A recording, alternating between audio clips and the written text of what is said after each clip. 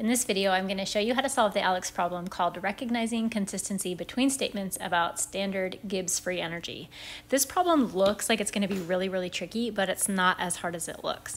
So we're given a few different statements about the natural log of the equilibrium constant or delta G, or terms that we use to calculate delta G, the enthalpy and the entropy.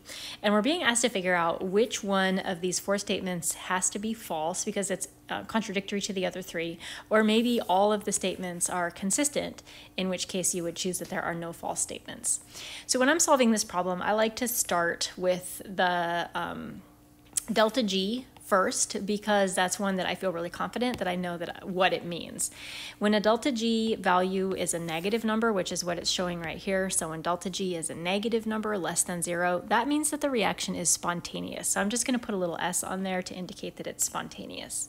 And that's just in general, a delta G that is negative, that means that the reaction is spontaneous. And if delta G was positive, that would mean the reaction is non-spontaneous. The next term that I want to look at, the next easiest one for me to analyze, is the equilibrium constant, K. Remember that if our equilibrium constant is small, so a small k, that means that the reaction is not favorable or not spontaneous. And if the equilibrium constant is big, that means that the reaction is favorable or spontaneous. So maybe I'll put this down here. If we have a large value of K, then the reaction is going to be spontaneous. So this is saying that we have a K value that's less than 1. That is not going to be a large value of K.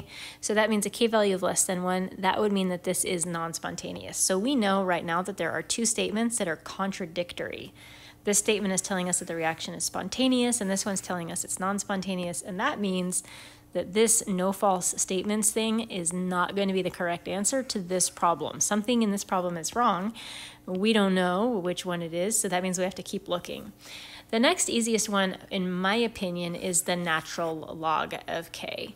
This is saying that the natural log of K is less than 0. So for this one, I usually need to plug in a couple of sample K values into the natural log equation and use the calculator just to solve a couple of them. So I'll solve the natural log of 100 and I'll solve the natural log of 0.1 just to kind of remind me, because I'm not a mathematician, so just to remind me the relationship between natural log of big numbers and little numbers. The natural log of 100 is 4.6. and the natural log of 0.01 is negative 4.6. Okay, so if I have, this is telling me if I have a natural log that's less than 0, so that means I'm looking at this type of situation right here. Not this exact situation, but this type of situation. If the natural log is less than 0, that means that it came from a small k value. So natural log is less than 0. The natural log of k is less than 0 means that you had a small k, which means that it is non-spontaneous. Okay, so that means that this term right here says that the reaction is non-spontaneous. Now I have two consistent terms and one inconsistent term, and that's all the information that I need to answer this problem, because only one of these four statements is going to be false. And since I've decided that these two are both non-spontaneous, just the way the ALEKS problem is set up, it would not let this be spontaneous as well, because then you'd have two that said spontaneous and two that said non-spontaneous, and you wouldn't be able to figure it out. But let's pretend like, we hadn't figured this out yet, so we would actually have to analyze this term. This is my least favorite one to analyze out of all. So this is saying that the value of delta G is greater than the value of T delta S. And we will apply that to this equation, delta G equals delta H minus T delta S. If the value of delta H is greater than the value of T delta S, the value of delta G will be a positive number, which means that it will be non-spontaneous.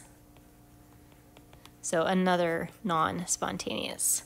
Let's try this again. Remember, I like to start with delta G. This is the delta G less than 0, a negative delta G, which means the reaction is spontaneous.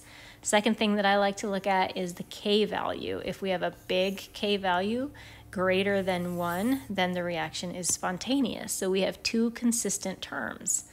Now let's look at our natural log of K. Our natural log of K is, again, less than 0. Just like we saw over here, natural log of K is less than 0, a negative number. So that means that our K value must have been small, non-spontaneous. So there's our inconsistent term. Again, we only need to find one that's inconsistent. But let's look at this one too. This says that the delta H is less than T delta S. So that means, I'll move this out of the way. Delta H is less than T delta S. So that means when we plug into delta G equals delta H minus T delta S, we're going to get a big number over here, a small number over here, and that's going to give us a negative number for delta G, which is spontaneous.